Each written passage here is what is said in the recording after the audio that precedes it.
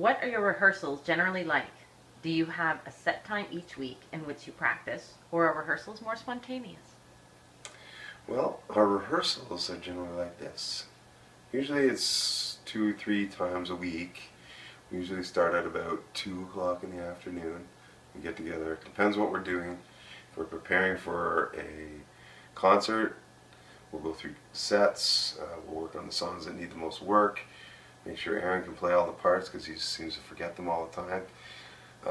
And then if we're writing songs like we are right now, Ian works alone quite a bit and comes up with ideas, and when he strings a couple of ideas together, he gives us a call and we go in and we work on the parts, and when we get songs on the go, we just keep practicing the songs and try to make them better, give them our input, and yeah, those are our rehearsals.